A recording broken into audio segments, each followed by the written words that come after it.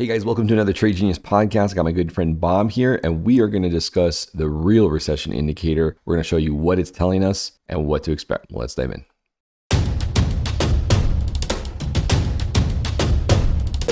Trade Genius.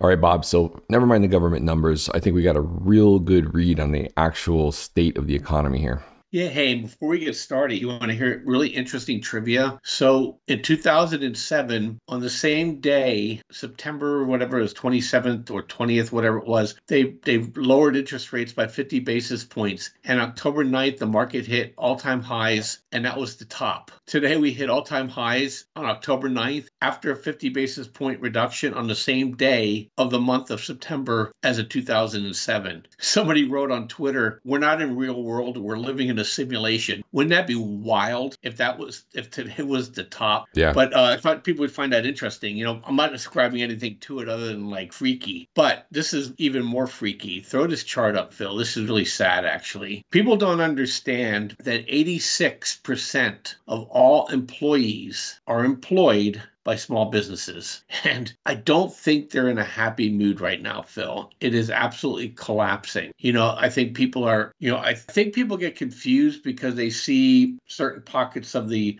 country doing well and certain groups of people doing well. But the overall trend is people's revenues are down. Companies' revenues are down. And the scary thing about small businesses is that they have what's called irreducible complexity problems or irreducible staffing problems. So, for them to go to 4 employees to 3 employees, it may shut their business down. And you're not going to go to somebody and say, "Hey, I know I've been paying you, $30 an hour forever, and now I can only pay you $10 an hour. I'm making it up." People will just be like, you work with these people closely. And so what happens is they eventually get to the point where they just have to shut the whole thing down. And I think that's where we're at that point now, Phil. There's no enthusiasm. The government is operating completely autonomously from their constituents. The economy is struggling, and that's the other thing too with small businesses. And I know where I'm speaking from. I own small businesses. Is that costs are increasing higher than the revenue can be absorbed. You can't raise the prices on your customers. They either won't absorb it or can't absorb it, and you end up really alienating people. So they're in a no-win situation, Phil. What do you think? Oh yeah, totally. This to me is the real barometer of what's going on. Small business, right? If your GDP is going to be expanding, small business should be just cranking right along. But here we are, about halfway down the drop that we saw back in 2020 when everything shut down. So you have to keep in mind we're in negative readings when everything was totally shut down. We had a negative 30. We're at a negative 17. Everything's open. Houston, we have a problem, right? So never mind the government numbers. What's going to end up happening is we're going to get a revision on the GDP probably in Q1, and then you're going to realize that the market tops in, right? I think that's how this is going to play out, because if you look at how unemployment or the jobs numbers, there's been massive downward revisions, right? So the market has these knee-jerk reactions to the initial numbers, which are positive. Market goes up, and then they slip in the negative revisions, and for some reason the market doesn't freak out about that as much, right? It's those initial prints. I just think that's kind of the game. It's kind of the way the casino works. But ultimately, I think this is basically telling you that the recession is underway. It's just a matter now of when they finally the government agencies that are in charge of letting us know that we are in a recession territory actually put their stamp on it. You've been saying that for a while, right? The smaller businesses, the smaller economy, you feel like they've been in a recession.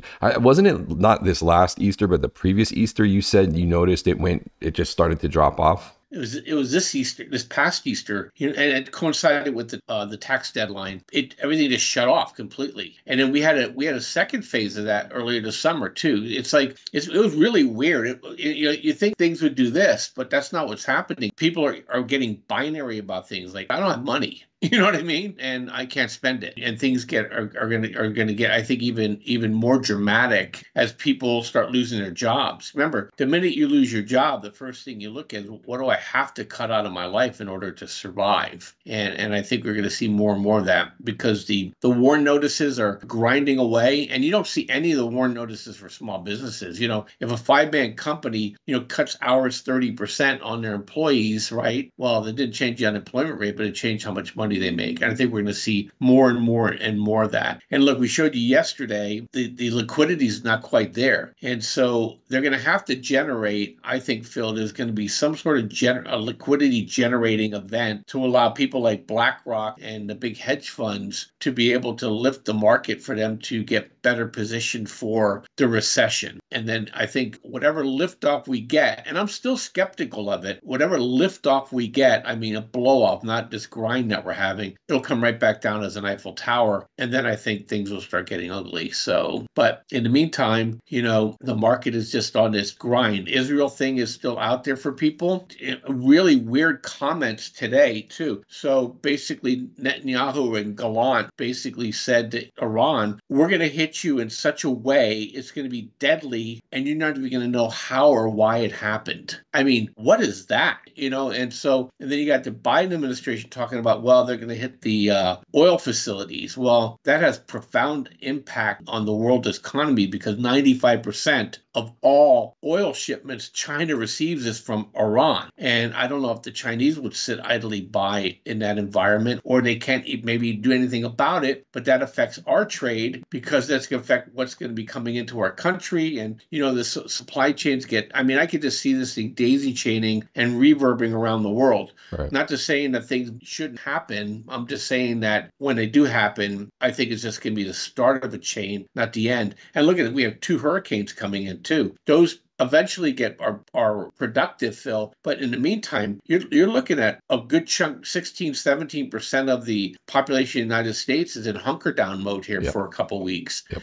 And so that suppresses activity too. So I think there's a lot more things to start getting worried about. And some people just won't recover, just like COVID. How many businesses just said, screw it, I'm done. Even though they got money thrown at them, they just said, I just can't recover from this. And I think we're going to see a lot of that. Yeah, I think it's going to be another round 2 of that because it's an extremely difficult environment, right? Because it's I think we're in stagflation, whether they admit it or not, because and you can see it like, especially in like things like smaller restaurants, not the big chains, but smaller mom and pop restaurants where, they're struggling. They can't get people to come to work. Input costs aren't dropping yet. They will, but they're not dropping yet. And so like even here, in Hawaii, things like going in for lunch, the cost of what lunch is now is astronomically high compared to what it was pre-COVID. And it's not like they want to be raising the prices like this. It's just that the input costs are high. So you can see where people are shying away from eating at these establishments, and they're just long-term establishments. I'm talking been around since like the 60s, right? Places like Honolulu and things like that are closing up shop,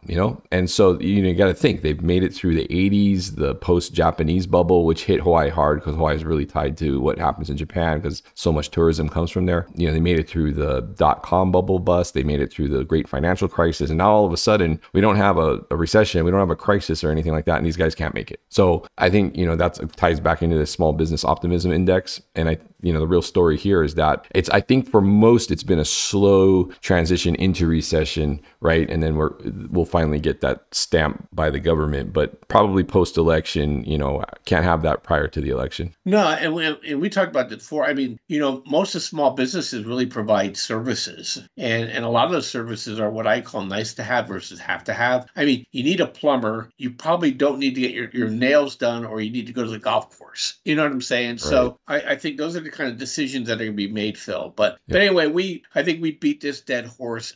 Tomorrow, unless something else pops up, Phil, let's show people what the great rotation looks like. Yep. Because it's bad news, good news. It's bad news if you're on the receiving end of it. It's good news if you're going to take advantage of it. Yep. And I'd rather be taking advantage of it than being a victim of it. So come check us out. Come trade with us. We're doing well. We think we got a good pulse on the day-to-day action, and our algorithms don't care about, Phil, our opinion. They just tell us when to buy and sell. With that, thanks a lot, Phil. Catch you later.